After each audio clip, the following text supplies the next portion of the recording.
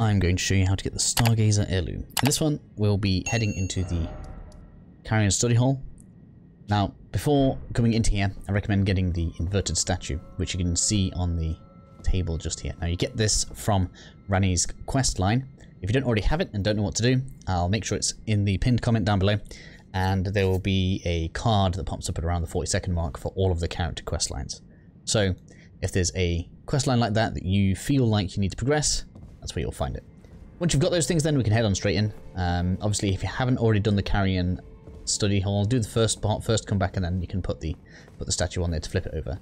As you can see just there, you can take it back off anyway, so you can get to both iterations pretty easily if you need to. But for our purposes, put the statue on there. We're going to head on in. So, with a few enemies down, we can head straight through here.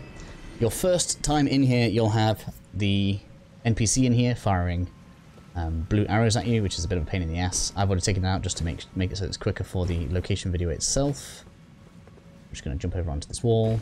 Probably a bit maverick of it just there, but no worries. Can't actually remember what that loot is behind me. I haven't picked it up in so long. Right, so we're just going to run off, run off, run off.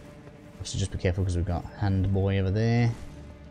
Other hand there. Everything all wants to jump on me. Over this way, there's actually going to be a ranged enemy, which is worth us taking out. Where are you? Well, it's not a ranged enemy, but he'll throw the little pots that create magical projectiles, which is a bit of a pain in the ass. So just take those ones out. We can drop off onto here. We're going to do the jump trick here. So press jump, hold sprint whilst you're still in the air.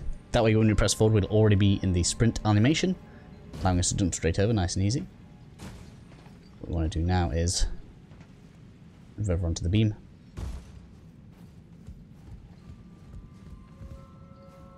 Move over onto this beam, and see if we can hit the bullseye. Nope, missed it. I keep on trying to hit this so that we can go straight down. Might as well skip down to the bottom. Okay, so once we're down here, as you can see, lifters down there. We're going to head on straight through the upside down door just here, and everything's going to suddenly right itself. There's a bit of a cutscene, so I'll skip past that. Okay, then cool. So from here, you'll want to use the Grace. There will be a Godskin Apostle, not Apostle, the fat one, right in front of you just here. That's going to be a boss fight as you head down this way. You have the whole bridge to fight it on, so feel free to get it stuck on corners and stuff like this. And you can clip through it if you're pretty quick. That's pretty cool. Either way, we'll pass on to the tower where our item is going to be.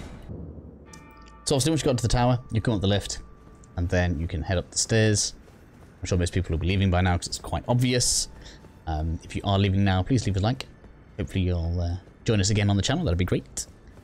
Just come on over to where the old two figures would be, and you'll have your Stargazer Heirloom, as well as the Curse Mark of Death, if you happen to be following Fia's questline. That closes out the video, and I'll see you all in the next one.